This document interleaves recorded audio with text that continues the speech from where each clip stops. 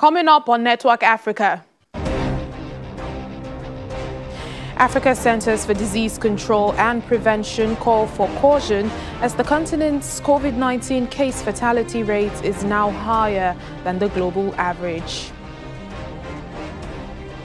European Union urges Ugandan government to investigate alleged abuses against opposition politicians. Plus, a look at what the US-Africa relationship might look like under the new President Joe Biden.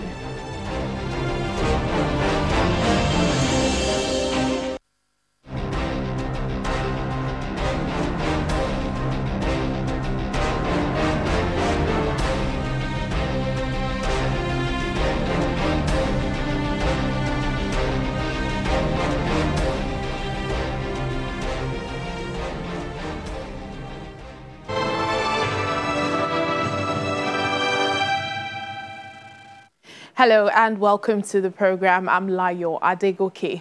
Africa's COVID-19 case fatality rate is now higher than the global average, which, according to the Africa Centers for Disease Control, is worrying and concerning.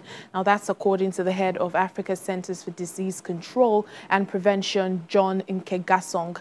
The CDC boss says the continent's death rate stands at 2.5% against the global average of 2.2%, and the number of nations recording higher rates is growing. Earlier, during the pandemic, Africa recorded lower death rates than the global average, but in the second wave, 21 countries have had a death rate above 3%.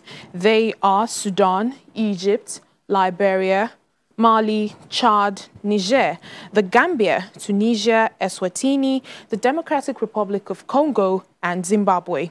The continent has so far confirmed 3.3 million COVID-19 cases with 2.7 million recoveries and 81,000 deaths. Now, when the COVID-19 pandemic initially struck, many countries began locking down their nations to slow the spread of the virus. Airports, schools, corporate organizations and shops, businesses were shut down, and this undoubtedly had a massive effect on economies and also personal lives of people. Most African governments responded to the pandemic with strict lockdowns, resulting in severe economic consequences. The impacts have been diverse between countries, the informal and formal sectors, industries, and traded products. Now, according to a study published in the Journal of American Medical Association Open Network, the closures and restrictions had significant success, especially here in Nigeria, and it is associated with a decreased rate of COVID-19 infections compared to other countries. Well, joining us now on the program to discuss more on this study is Dr. Daniel Erim. He's the lead author of this research, and also Professor Lekan Ayo Yusuf. He's also the co-author of this research. Thank you, gentlemen, for joining us on the program. Thank you for having us. Well, let me begin with you, Dr. Erim. You are the lead author of this study. Talk us through the reason for this research and its findings. Absolutely. Thank you for this opportunity. First off, going off of the information you presented earlier, we are all aware that all countries have been hit by the virus and are struggling to reduce its impact in one way or another. Some countries have made really huge progress in this regard, like New Zealand and Australia, and others are still trying to get a handle on things like Nigeria.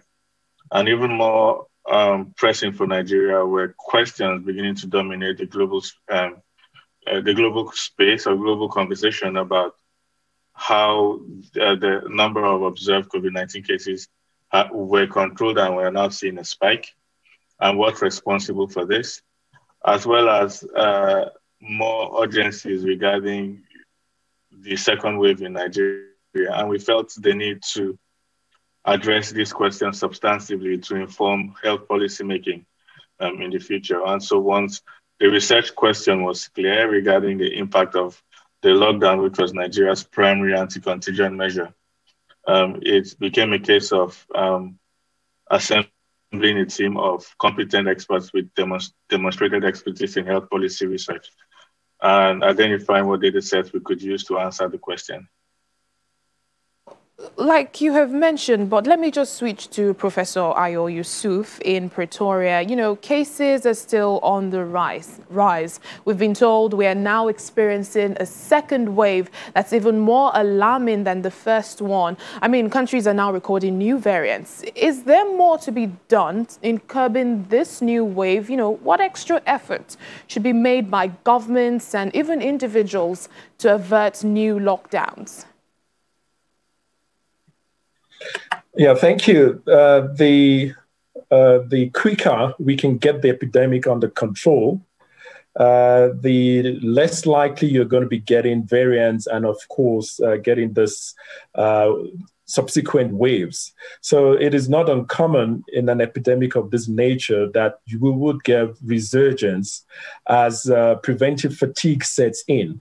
So on the part of the government needs clear public health communication on the state of the pandemic, including removing any misinformation around the state of the pandemic and also vaccination. Secondly, government needs to ramp up the testing capacity so that it can isolate the cases very quickly before it spreads and then trace the contacts of the cases for quarantine.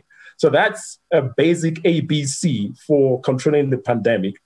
And the government also needs to strengthen the health services because for those who eventually then get to hospital, as you probably know, most people will not need hospital care. But if we neglect the healthcare services, even for those who have malaria or any other ailment, they might even die before they even get COVID, because it's very important to stay focused on also strengthening the healthcare services for both COVID-related illness and non-COVID related. On the population side, there's no magic bullet. Vaccination is going to come, but not now. And even then, we will for a long time to come have to continue this non-pharmacological intervention. Wear your mask diligently as soon as you come out of the house. It's not just about you, it's about the next person to you. You should tell the next person to you, put on your mask, because you are safer with that person with a mask on as well. Secondly, continue the social distance, which starts from you deciding whether you actually need to go out. If you don't need to go out, work from home or stay at home. And if you have to go out, stay at a distance from the next person. And of course, continue to wash your hands as often as you can, or otherwise sanitize. Yeah, so my next question is for you both, but I'd like, Professor, since you mentioned, vaccine, we're still in the midst of this pandemic with sadly, no end in sight. There's also so much controversy ahead of the arrival of vaccines. Well, how prepared do you think the continent is in receiving and, storing and eventually rolling out to citizens? Professor, I'd like you to answer just before Dr. Erim. Unfortunately, the unfortunate situation is developing that the WHO have tried to avoid, wherein vaccines become available for the richer countries that could afford them and get into this bilateral agreement. The African countries have gone into this COVAX arrangement to buy in bulk and get enough to Africa. But as things are developing, it seems to me that most of the vaccine doses that have been manufactured have ended up in high-income countries. So, of course, we continue to advocate for equitable distribution. So, unfortunately, as we see it right now, it is not likely that the majority of the African population will be vaccinated. The best we can probably get and what we're working at is to prioritize healthcare workers who are in the front line of saving lives. And we're hoping that in the second quarter of this year, many African countries will be able to get the COVAX, enough doses to this priority population. What is your take on this, as most especially also in the sensitization of people that will be receiving this vaccine? Most definitely, this is why I talked about the public health communication by government. It has to be prioritized before these vaccines even come. as you probably know, in the US, they've also experienced a situation where the vaccines are produced, they're actually there, but they are not distributed because people are not taking them up as much as they would have wanted to, because people are refusing to take these vaccines. So we need to already start the sensitization long before, because there's a lot of misinformation about what the vaccine is and what is not.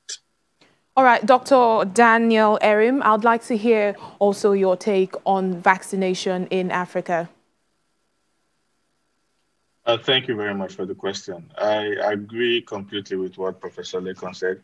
And I'd like to add that late last year, the World Health Organization released a tool called the COVID-19 Vaccine Country Readiness Assessment Tool for all countries to use in a self-reflective way to describe how ready they are for the vaccine in terms of infrastructure, in terms of supply chain management, in terms of cold storage or deep freeze facilities, in terms of people's readiness to accept the vaccine. And so when these tools are gathered and collated and assessed, we'll have a more objective answer as to how ready the continent is for the vaccine. There are major challenges which Professor Lekon has talked about. And I think I would like to emphasize the fact that it's important to address misinformation out there. Many people have all kinds of concerns about the vaccine and how fast it came out or how fast it was produced and what are the long-term effects since the vaccines were studied for a relatively short period of time. A lot of effort is going into spreading the right information, that there are no conspiracy theories around this. The vaccines are meant to help protect us when taken correctly. And if we're all committed to this, to the full extent possible, there's a good chance that life will return to normal as soon as possible. All right, then we'd like to thank you so much, Dr. Daniel Erim and Professor Lekon Ayo Yusuf, lead author and co-author of the research by the by the Journal of American Medical Association, the COVID-19 research. Thank you so much for your time on Network Africa. Thank you for having us. Well, we'll move on to other COVID-19 stories. Eswatini has extended a partial lockdown that's meant to prevent the spread of coronavirus by another 4 weeks and has banned the sale of alcohol. The country, previously known as Swaziland, and is neighbors to South Africa, where coronavirus cases are surging because of a new COVID-19 variant. Acting Prime Minister Themba Masuku says alcohol sales would be totally banned for the next 4 weeks. The initial partial lockdown announced 2 weeks ago had restricted the sale of alcohol just on weekdays. Travel outside the country also remains banned except for medical reasons or work.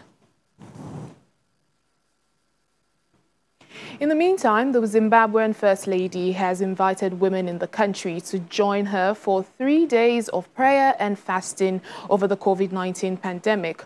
Auxilia Mnangagwa says she will fast and pray from Thursday until Saturday for Zimbabwe to be spared from further calamity. She also urged women to ensure their families observe COVID-19 safety guidelines to prevent the virus from spreading further. Zimbabwe has lost 879 people to coronavirus, including top government officials, with the most recent death being that of Foreign Minister Sibusiso Moyo.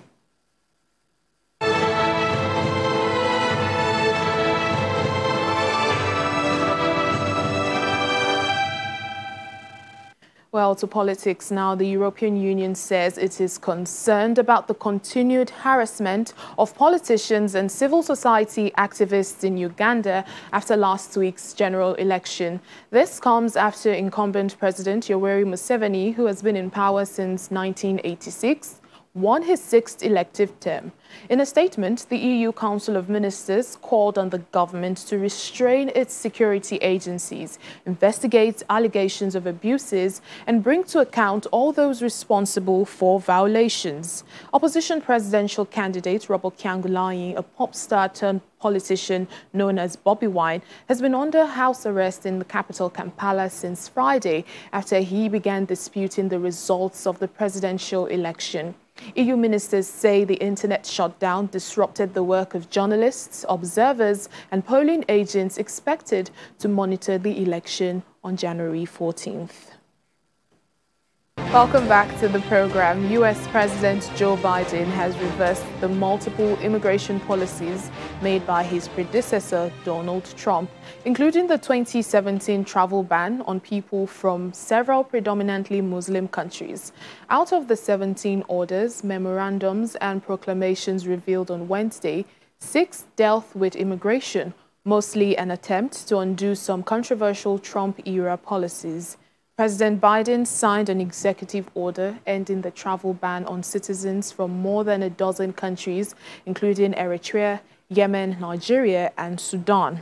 The ban was imposed by former President Donald Trump when he first entered office, criticized as a Muslim ban when it was first revealed. It went on to eventually include some non-majority Muslim nations. Meanwhile, other orders reversed include the Trump administration's stance on climate change. Well, the U.S. has troops stationed in various countries across Africa, and economies are greatly linked through trade and investment. The U.S.-Africa relations under former President Donald Trump was quite a rocky relationship, most especially because Mr. Trump sometimes didn't speak kindly of the continent. Well, on Wednesday, new President Joe Biden, during his inaugural speech on Wednesday, says he will repair America's alliances and engage with the world once again. Well, Africa is waiting to see how the bilateral ties will turn out under a Biden administration. Well, let's get more on this from an African affairs analyst joining us on the program, Achike Chude. Thank you so much for speaking to us. Now, you know, a lot of people believe that Donald Trump disrespected and disregarded Africa while in power. What are your expectations in terms of U.S.-Africa relations under Joe Biden?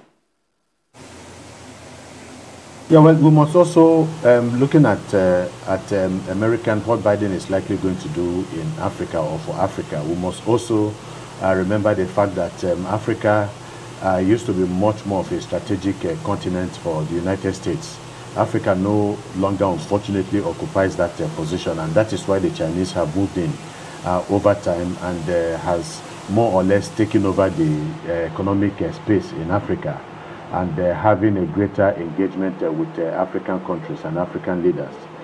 So from that perspective, we might not expect a very heavy involvement by the Biden administration in Africa. Perhaps, yes, the issue of administration, I think, is immigration is one area where I think the Donald Trump presidency failed the African continent, and I believe that Biden is very much aware of that. In fact, prior to the American election, they made statements to the fact that they are going to redress some of the immigration issues that they are disagreed with the Trump administration. And so you would expect, easing of immigration rules and regulations that make it difficult for people from other countries, especially African countries, to come into the United States. Well, there is hope that African democracy and the economy will be strengthened by its relations with the new U.S. administration. Do you share this optimism as well? Well, I'm not sure that the Biden presidency would go a very long way in strengthening the African economy. The reality, and that is what a lot of us have been saying, is that the Africa can never be developed unless it is developed by Africans. So we must wean ourselves from this constant belief that it will take foreign countries to come to Africa and then make Africa a better place. We are the biggest stake. We have the biggest stake in Africa. It is our continent, and so we must do everything to make sure that Africa is better. But that is not to say that other countries cannot engage, other continents cannot engage with the African continent, but they must do that in a way that is meaningful and respectful to the nuances in Africa and to the real needs of Africa. For so long, aids that have been given to African countries have contributed to the debt trap that a lot of African countries entered into. And so we cannot continue along that line. Well, finally, what is your assessment of U.S.-Africa relations under the Trump administration, you know, his legacy with regards Africa? Trump's signature tune has been Prosper Africa. But we must also say that he has only carried out the constructive development efforts of his predecessors, because there is a bipartisan agreement or legislation in the Senate, in the U.S. Congress, that makes it imperative for some level of development in the African continent by any administration that comes on board. And though Trump might not have been very personally involved in it, but he has continued with the constructive development efforts across the African continent. So he has not actually been different. All right, then, Mr. Achike Chude, African Affairs Analyst there speaking to us. Well, an update on the border roll between Ethiopia and Sudan. Ethiopia's military is accusing an unnamed third party of being behind its border dispute with Sudan. Army Chief of Staff General Bihanu Jula said on Wednesday that a third party was behind the Sudanese army's violation of Ethiopia's sovereignty. He warns that Sudan should avoid war traps being set by the unnamed party and resolve the border dispute through negotiations. Clashes between the East African neighbors over the disputed Al-Fashaga region have escalated recently after Sudan in late December announced it had regained control of all its territories that were under the control of Ethiopian militias for over 25 years. Ethiopia accuses Sudan of occupying its territories, and that's a charge Khartoum has denied. Well, as we end the program today, a young Nigerian boy, Chinonso Eche, has set a world record for the most consecutive soccer ball touches in 1 minute while balancing a second ball on his head. The 12-year-old, who has become an online sensation, says he's planning to take his skills global when he grows up. A 12-year-old boy from Nigeria who set a world record for the most consecutive soccer ball touches in 1 minute while balancing a second ball on his head is planning to take his skills global when he grows up. Chinonso Eche from the city of Warri in southern Nigeria has become an online sensation, with videos of his tricks attracting thousands of viewers. Inspired by footage of footballers Lionel Messi and Cristiano Ronaldo, as well as retired Nigerian midfielder JJ Okocha, Chinonso said he mostly taught himself. Nobody teach me, but my father made impact in my life by showing me some videos of Lionel Messi, Ronaldo, Okocha, and I picked up from there. Chinonso managed 111 football touches in 60 seconds while a second ball balanced on his head, earning him a place in the 2021 edition of the Guinness World Records, the first time it is included in the annual reference book. Before, my friends was cursing me, laughing at me, but when I break a record, my friends said they want to be like me. The boy, now backed by a management company, hopes his talents will turn into an international career.